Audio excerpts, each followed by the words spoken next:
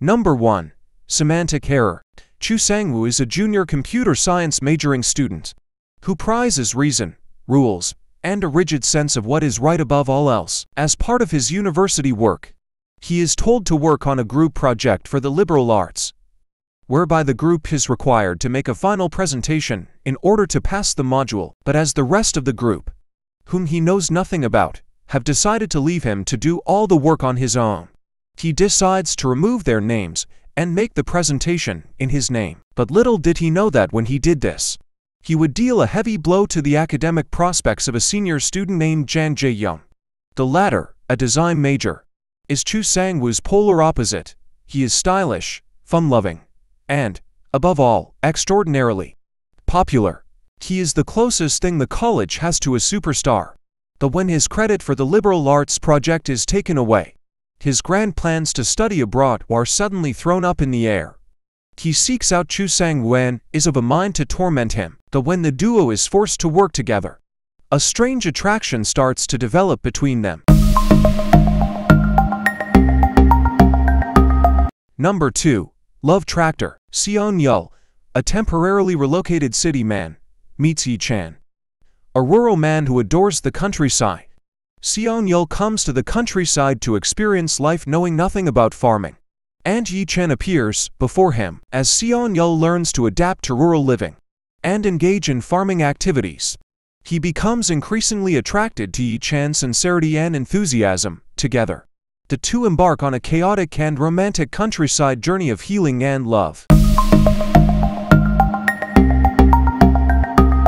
Number 3.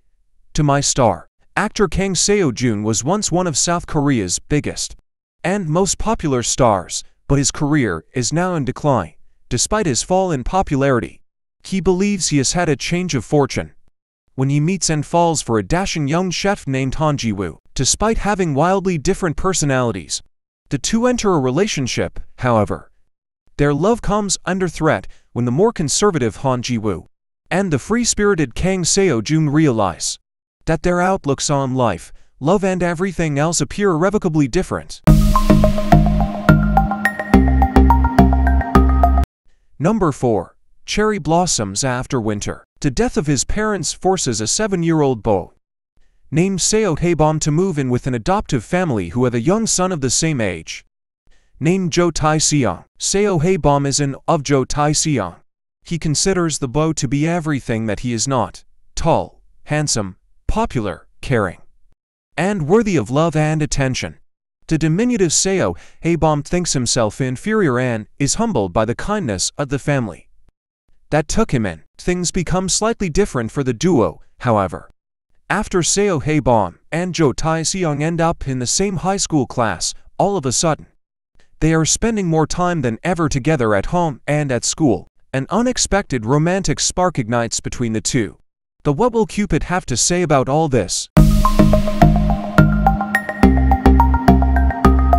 Number 5.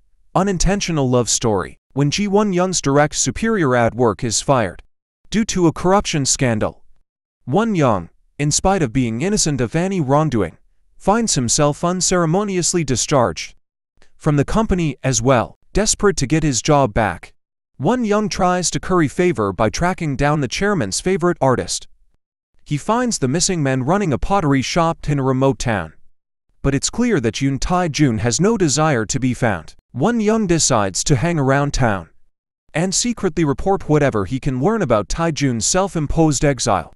But when feelings begin to develop between the two, Won Young starts to question his sexuality, his motivations, and whether he even wants to go back to his old life in Seoul. But what will happen when Tae-jun learns Won Young has been spying on him this entire time? Number 6. Light on Me. Tae-kyung is a 18-year-old high school student. He is also a lifelong loner, but one day, he starts questioning his own judgment and tells a teacher that he no longer wishes to be alone. The problem is, he has no idea how to start going about making new friends. The teacher advises him to join the school's student council. He agrees, but discovers that making friends may be harder than it seems. He meets the vice president of the council, Shin Woo, who is cool and level-headed, but also somewhat cold toward him and reluctant to accept Taekyung. However, he also meets the super attractive president of the council, Dawn, who appears to take an instant shine to him. The beginnings of a romance appear to be in the cards for Dawn and Taekyung. But Shinwoo does not seem to approve. Matters are further complicated by the fact that Dawn's close female friend, who secretly loves Dawn, is jealous of their closeness and attempts to drive a wedge between them. Number 7. Our Dating Sim. A story about what happens when two men who have been friends since school days meet again at work can create a dating simulation game. Number 8. Roommates of Pundok 304. Ji Ho-jun, 29. A happy-go-lucky third-generation chaebol of Gemin Group receives an ultimatum from his father to 1. Leave the house penniless and survive for 2 years, and 2. Achieve results as a team leader in the new business team of the Gemin Group. Ho-jun was kicked out and moved to villa, which he came to in a BMW convertible. When he arrives, Seo Jae-yoon, the owner of the villa, ignores and treats him as a swampy man who drives a luxury car penniless.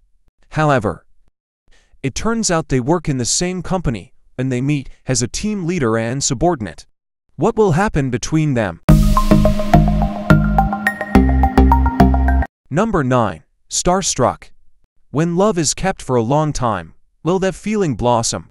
Seo Han-jun has been in love with his childhood friend, Jo Yoo-jae, for a long time. He knew his feelings wouldn't be reciprocated, and it didn't matter because he never even dreamed of confessing to him. But this time, he wanted to express his love. Number 10. The Tasty Florida. Having just moved in, college freshman Seo Hae-won isn't sure what to think of the guest house he now calls home.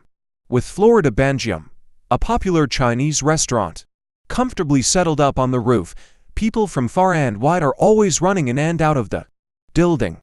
But it's not the constant stream of guests that has Hae-won concerned. It's the fact that the restaurant's owner and head chef, Baek Yoon-kyu, seems to have a serious problem with him, having been recommended for a part-time job at the restaurant by Cha Ji-soo, a fellow restaurant owner. Hae-won thought he would easily fit in with the staff. But for some reason, Yoon-kyu seems to instantly dislike him, despite the fact that he can't figure out why his boss is so bothered by him. Hae-won finds himself fitting in nicely with his fellow staff members, Ha-jin and Ju Seo-hyuk. It isn't long before he's drawing as much attention from the restaurant patrons as his equally handsome co-workers. With such a good-looking staff, there's never a shortage of admirers at the Florida Banjium. It comes as no surprise to Hae-won that almost everyone who visits the restaurant eventually falls for the devastatingly handsome Yoon-kyu. What does surprise him is when he realizes that he himself has fallen, but will he ever be able to win the heart of his cold-hearted boss?